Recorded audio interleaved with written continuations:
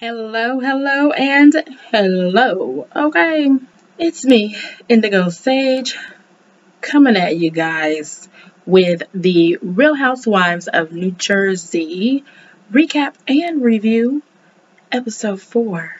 All right, where they go down to the Jersey Shore. Now, I do have my trusty book of soliloquies, except this time, the whole episode, everybody just getting one. Everybody just getting a super soliloquy, okay? But before I start, I want to ask you guys to comment if you know what movie this t-shirt is from, okay? All right. Ultimately, this episode was kooky. It seems half the group is obsessed with Bluey. Marge and Joe, Melissa and Joey need storylines. They've talked about other people this entire time. The producers are messy and I don't trust them. They're sabotaging Louis before we get to know him. Teresa was all that Jennifer's got.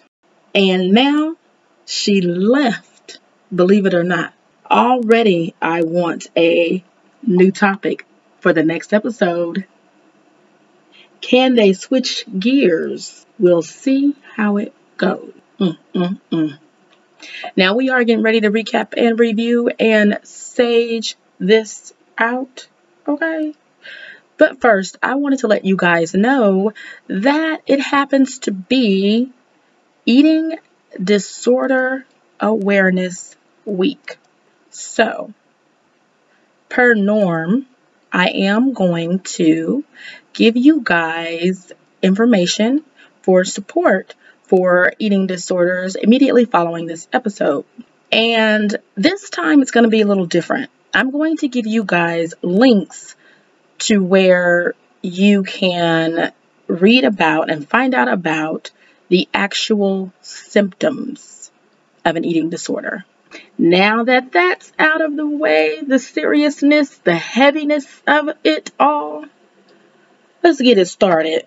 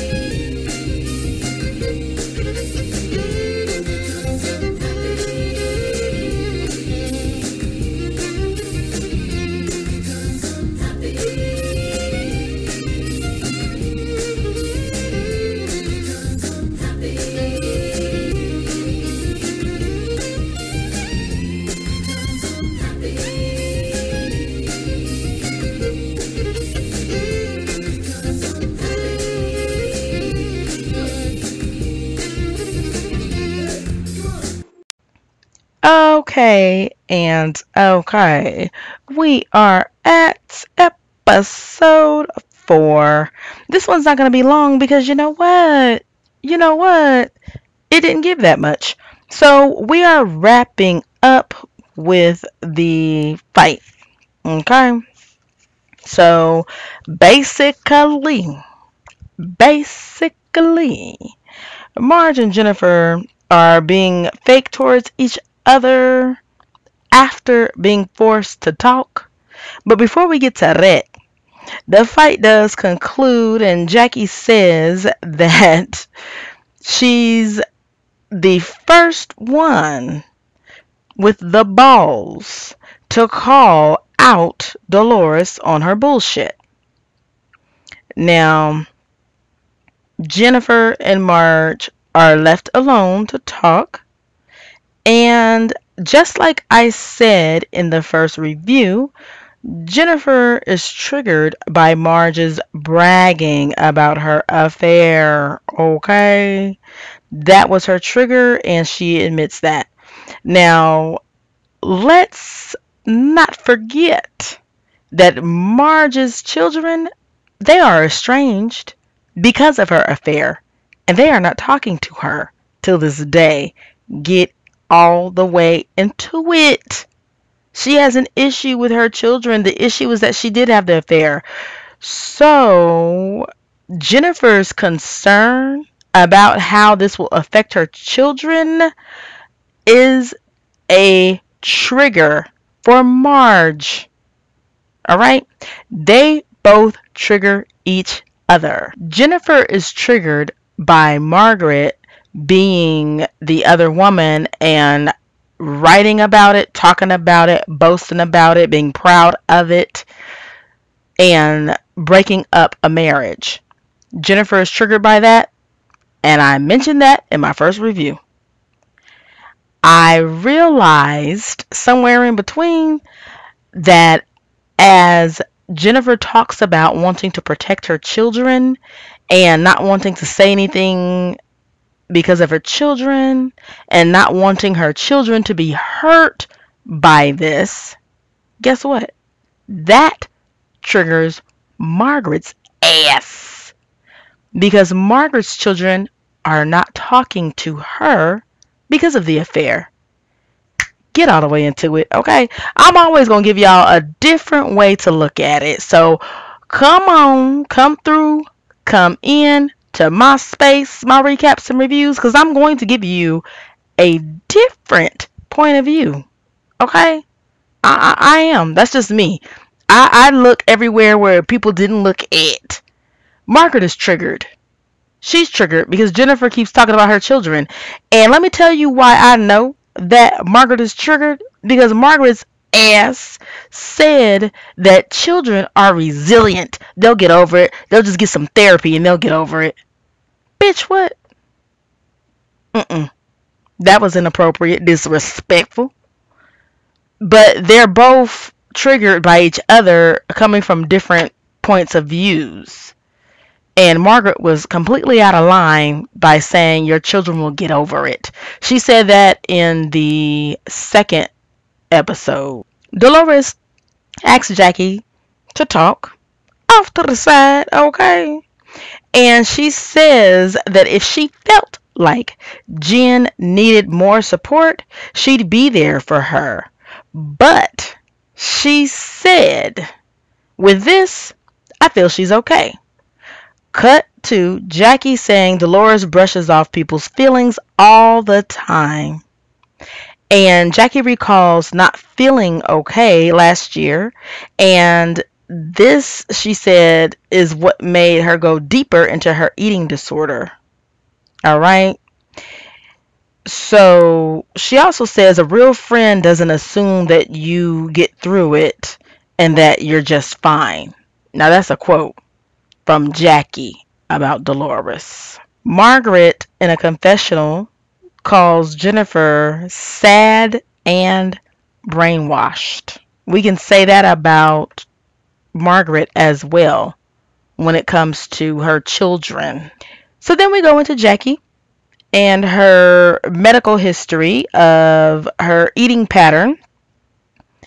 And as she speaks to the facility, they let her know that her eating pattern has led to high chances of a heart attack or heart trouble, heart issues, okay? Dolores has a family meeting. Dolores arrives first, and second comes in Frank Jr., okay? And I just love the way she says, "Hi, little guy." That is so cute to me. It's so cute to me. Anyway, so then Gabby arrives, and she tells them both that you guys are going to be living with your dad for the first time, full time. Okay, that's very interesting. And so she says to them, the kids, that we're going to set ground rules. I'm not laughing at the fact that that ground rules need to be set. I'm laughing at the fact of this. She says, and I want it to be done while I'm here. Now, I'm glad that was said because this satisfies my curiosity and confusion.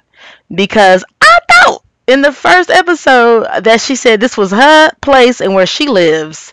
All right. Which is why Margaret said this is a bachelorette pad. And then, we see her children living in their house. So, and I've heard other people talk about the situation, and I think other people are confused. And so let me clear this up for everyone. Because I never was confused until I listened to other people after. Okay, get into it. The only time I listen to other folks' reviews is after I create my review. So I heard people being confused, and here's the clarity. I've gotten clarity, which I was clear in the first episode. Dolores has paid off, well, not just Dolores by herself. She said we've paid off that house. So that house is the house that's having the reconstruction, and it was just meant for her two children to live in, while she, okay, has her, as Margaret calls it, her bachelorette pad, living the single life. Now, she's had to allow the children to move into her townhome, which, the single life townhome, because Frank has not finished renovating the original home. So the meeting is more so about Frank wanting to move back and Dolores allowing him to do so. To which, in that home, it will be Frank, the children, and Dolores is optional. Which is why Dolores says she wanted to have the sit down with them to establish house rules. Because she was on Watch What Happens Live last night, and she has a boyfriend, which actually I hadn't heard about before last night. But anyway, she has a boyfriend, and it ain't nothing wrong with getting everybody up out your house so you can live your life. There's nothing wrong with that. Go on, Dolores. Go on, Dolores. What? Go on, Dolores. Go on, Dolores. Ew. Okay, so anyway, so she like, we're gonna have a meeting because I want all y'all to just be good. Okay. I knew it. I knew I hadn't misinterpreted. So nearly as soon as Frank sits down, somebody says, no hoes, no bows. I'm like, what? But Frank begins to point out that both his children has had sex with their significant others while the parents have been home. Nastiness. Gabby says, but you can't hear it though. Unlike the girl you brought home from Texas. Frank says, it's not my fault your boyfriend doesn't satisfy you. Look at here. All that is too much for me. It's just too much. Jennifer and Bill are packing, and Jen packs a big peach-colored, hideous-looking two-piece, and she asks him what did he think of it, and he's silent, and then she fills in the silence with, well, it's a little too big for me, but I'm going to tell these bitches that it's due to stress that they've been causing. Jennifer. I ain't never looked at her fashion, and I've never judged it because I haven't looked at it. But if you don't get your ass out of here with that bullshit, don't you lose yourself, girl. Cut to Jackie and Evan. And Jackie tells Evan as they're packing and getting ready that my first thought is, what am I going to do about lunch? And that's sad to me. Because she says, this is a vacation, I'm supposed to just be relaxing. But her thought is, what am I going to do about lunch? Apparently, I'm guessing, and allegedly, I'm just guessing, because she probably doesn't eat lunch. And so to be in front of this group, which is why Bravo, I know Bravo planned this, because deep in my heart, ever since Jackie came on the scene and admitted that she had an eating disorder, like, she said it.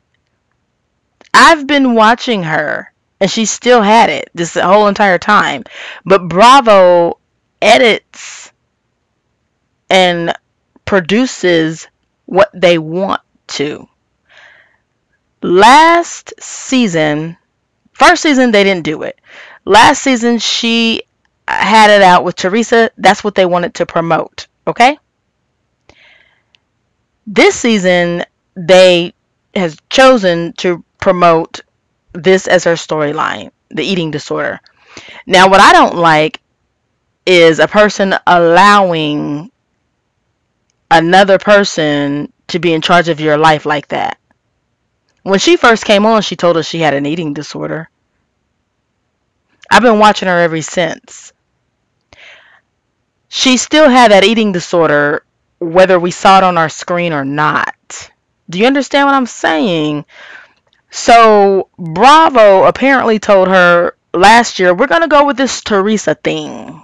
Okay, we're going to play that up. They probably didn't tell her this season, we've been watching you and we know you have an eating disorder, and what we're going to do now is highlight that and push it. Okay? The producer is now saying everything that they need to say to her in order for her to get help. They could have said that the first time she graced our screen. They didn't. Allow me to clarify. They could have allowed that to be her storyline the first time she graced our screen. And they didn't. They waited until it was convenient for them. And it makes me wonder, what is a producer's job? And I know I'm going in deep. I don't care. That's what I do sometimes. What is the producer's job? Because she's been had an eating disorder. She didn't just now have it in her third season. She been at it. I've been watching her. She been at it. But the editors edit and do what they want. Because this season, on the first episode, they go right into her plate. The women have been asking her. Every once in a while, they sprinkle one or two in, asking her about her eating. What are you going to eat? Why aren't you eating? Da, da, da, da. They just sprinkle that in. Jackie tells Evan that they will be staying at the Gorgas, and she says, remember the Gorgas at their house, you must have sex. So she says, you'll be so lucky. And Evan says, what are you talking about? You're the lucky one. Anyway, I thought that was cute. And here's the thing. Those type of moments, those little couple moments that we see with all of them, they are extremely enduring. And I would like more from Teresa and Louis. And if these mofos could just stop talking about Louis' video, which is a stupid thing to talk about because he didn't do anything wrong. If they could just stop talking about that, I think we could get more, storyline and cute moments from Teresa and Louis. So let me know in the comments, would you guys like more couple bonding, more coupleness, more cuteness from Teresa and Louis? Okay, because I would. But just because I would doesn't mean that you have to. Let me know how you guys feel about Teresa and Louis in the comments. Then they do cut to Dolores and Frank settling in. And Dolores ends up having to tell Frank, don't bring up David. She says, I try not to cry. Now, two things. Frank is surprised. Frank says, you cried? You crying over David? I didn't even think you cried about our divorce. Dolores said, I did cry. You just didn't see it. Okay. Now, this tells us a lot about Dolores, because Dolores is the one that Jennifer has come out now and admitted and confirmed what I already said, which was Dolores was telling Jennifer not to cry.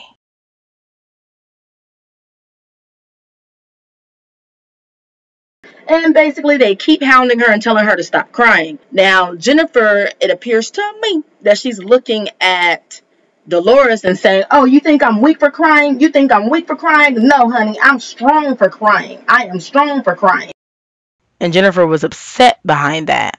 Dolores herself needs to cry, but she tries not to. Okay? So Jennifer crying is a trigger for Dolores. Get yourself all the way into it. All right? Because here in my reviews and my recaps, I sage this out.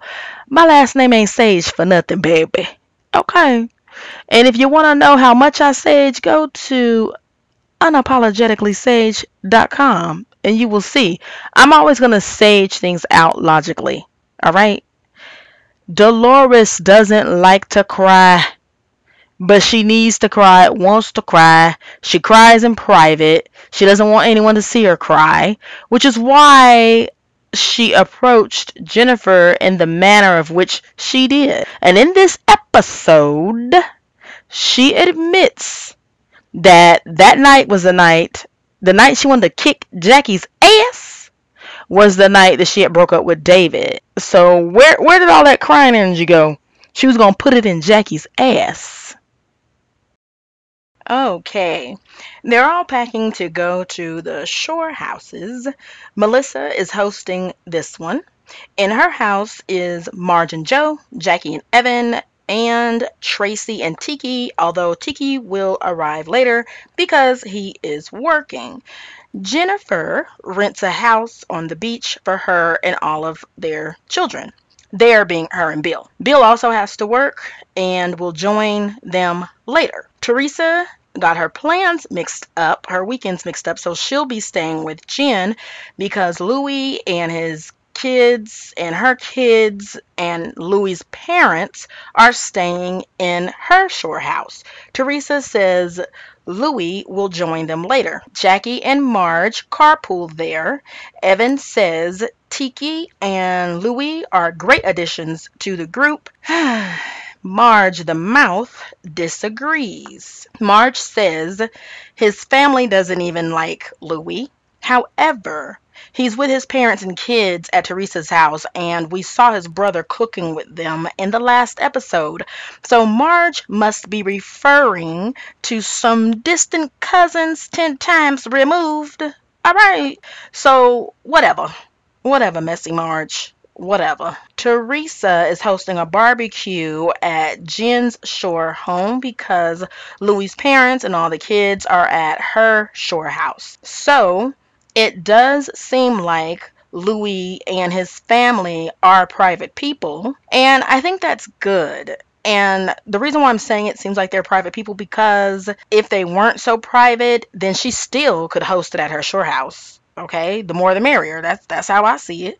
As long as they're positive, you know. Now, Messy Marge would most likely offend Louis and his parents and his kids, and without giving it a second thought. So I do see why Teresa kind of is drawing the line in the sand. Okay, no pun intended. No pun intended. Melissa mentions that Jen rented a shore house literally down the street. So what? What does she have to mention that for? And she seemed a little salty about it. But while being salty, her and Joe fill a water cooler with vodka instead of water as a prank. Now, once the other ladies and their husbands arrive, Joey offers Marge water.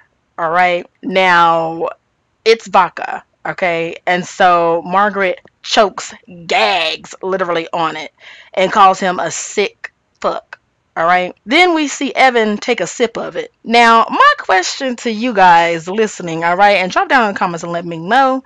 If you've seen someone gag on something and call somebody a sick fuck, would you still drink it? Would you still drink it? Okay? So after Dolores and Frank has settled into their beach house, they all meet up at the beach. So Dolores and Frank arrives first, and then it's Jennifer and Teresa. Honey, let me tell you, Dolores could not wait to see Jennifer because she eases on into a conversation about Jackie. And what she says is, okay, so you think this person is your friend? Let me tell you what your good friend had to say about you that night of her party when we all were going home. She tells Jennifer that Jackie said, I don't feel bad because how about her husband doesn't stick his D in anybody else? Okay, so cut to Jennifer having a confessional saying, oh my gosh, that's so vulgar. Oh my gosh, that's so vulgar. I can't believe that she said that, especially about someone who actually did cheat. Oh my God, oh my God, oh my God. Okay, since then, I've seen Jackie being interviewed, and she says that even though it sounds vulgar, that's not the way that she meant it, the way that, Dolores delivered it. She said what the women were saying was that they felt bad for Bill. And what she said was, I don't feel bad for Bill because he should not have stuck his D in someone else. Of course, Bravo plays the clip, and even though neither one of them get it 100% right, the truth is somewhere in the middle. The truth in this case lies a little more closer to what Jackie said. All right, moving right along. Teresa announces that the barbecue will be at Jen's. So at this point, all of them have met up at the beach because Melissa says today is a beach day. Now, when she said that, I actually thought that they were going to get in the water. They do not get in the water. The men sit at a picnic bench, and the ladies have those like lawn chairs, pool chairs, or whatever you call them, in a half circle, and they're sitting in the sand. And that's the beach day. They could have did that at a kitchen table. I mean, that didn't make any sense to me. Beach day to me means you guys are, having a little picnic on the beach, and you're going out in the water and having a good time, letting the waves slap your ass, It was none of that. It was none of that. Just more gossip, except for the scenery changed. Alrighty then. So again, Teresa announces that the barbecue will be moved to Jennifer's house, and there's an awkward silence, except for Tracy, who thanks Jennifer for hosting and allowing them to be in her house, and she says that she really appreciates it. And I appreciate the fact that Tracy is speaking up, like her or not like what she's saying or not, at least she's speaking up and talking. Because again, as I said last time, if she says nothing, we're going to all be upset about that. Just like another one that they were testing out, I noticed they were testing out, she was in the green at Dolores's house. Her name was Caroline. Or Carolyn or Caroline. She has no lines, okay? So a lot of you guys probably didn't even notice her. But we've noticed Tracy. Okay, because she's speaking up, which is what a housewife is supposed to do. Now, in their separate groups, Margaret compares Louis to a car salesman, and in the guys group, her husband, Joe, who I affectionately call Joanna, he goes ahead and disses Louis by saying, where there's smoke, there's fire. Now, what I want to know is, what is Marge and Joanna's storyline? Where there's no line, there's no story, okay? Bravo editors, please tell me that you guys did not allow for Margaret and Joe to ski skirt on this season, not having a storyline except for being the antagonist when it comes to Louis. Because see, they've already squashed, supposedly, allegedly, all right, the beef with Jennifer, and so now you guys are just gonna harp on Louis? How is that your storyline? That's cheating. All right, like if we had to take a test, that's cheating. That's cheating. That's cheating. But anyway, Marge ain't that. dumb though, because she waits until Jennifer, Teresa, and Dolores all, I believe they go to the restroom, okay? Which is when Marge compares Louis to a car salesman. Ugh.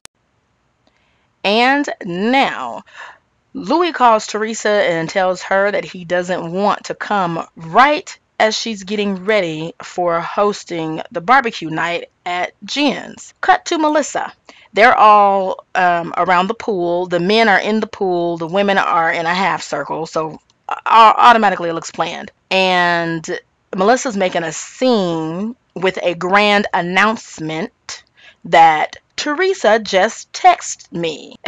I could swear that I heard a drum roll. And that she reads the text and it says, "Do not say a word and make sure you do not talk about Louis and that you do the right thing." What I find hilarious is right before going to the group, Melissa reads Teresa's text to herself alone in the kitchen and says to herself but out loud, "Oh God, there's always gotta be something." Then she creates a scene for herself by telling the group, "Melissa, you just made it something. You did." I'm pretty positive Teresa didn't intend for her to run out and read that text to everybody, because otherwise Teresa would have sent it to them if that's what she intended. And now, cut to producers talking to Teresa. And the producers say to Teresa, "We talked to Louis in the parking lot. He feels like everyone is talking about him and he wants to know why." All right. Now, at this point, I have to question how much of a hand producers lend to the situation. Why does Louis, a man who's simply in his vehicle driving to Jen's house alone, mind you, feel like the cast is talking about him? Is he psychic? Does he have ESP? If not, then I deduce the producers told him, and now they're in Teresa's face, acting innocent, hiding the hand that just threw the rock. Okay, Teresa confirms with the producers that she in fact told Louis if he feels uncomfortable not to come. Okay, baby, not to come. Okay, baby, don't come if you feel uncomfortable. All right. So here's the fork in the road for me. Either Teresa needs to continue recording per her job description, all right? Because when we get a job, it lists our duties, all right? When we apply for the job, there's a list of duties, and we read the duties to see if we want to do the duties. All right? That's just how it goes. Am I right or am I wrong? So either she needs to record per her job description or turn in her resignation. Now, I don't want to see Teresa go. That's not what I'm saying. But what I'm saying is this is a fork in the road for her, because she gets up in that champagne pink the whatever it is, that big gigantic machine that drives, I forget what it was, a Range Rover, that pink champagne Range Rover, and drives off into the sunset along the beach. And while she does that, she tells the producers to go F themselves. And she gets into that big pink machine and ride off. Okay. Now, this is why I said it's a fork in the road, sweetie. You need to decide what you're gonna do. Are you going to record, which is doing your job? If you don't want to do your job, then go ahead and turn in that resignation. Right now, this is my resignation of the conclusion of this review. All right. Okay. This is episode 4. Drop down in the comments and let me know how you feel about the Real Housewives of New Jersey, episode 4. This time it's going to be a little different. I'm going to give you guys links to where you can read about and find out about the actual symptoms of an eating disorder. Some of the symptoms are not as obvious as you may feel like they are.